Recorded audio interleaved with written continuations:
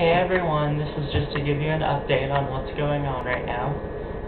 Tonight I'm going to Brown Mountain to see the Brown Mountain Lights, which is like this really neat ghost story kind of thing. It's really cool.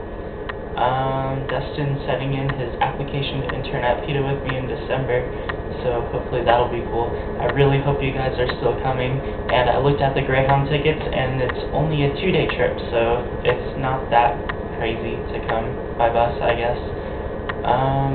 Let's see.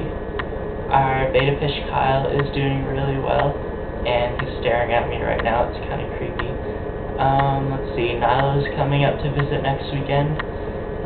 Dustin's about to go home for fall break today, and he'll be gone for 4 days, so I'll be in this apartment all by myself, which is really creepy.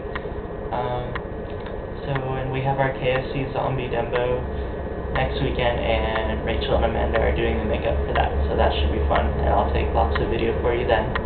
Okay, I hope you guys are enjoying the snow. I love you lots. Bye.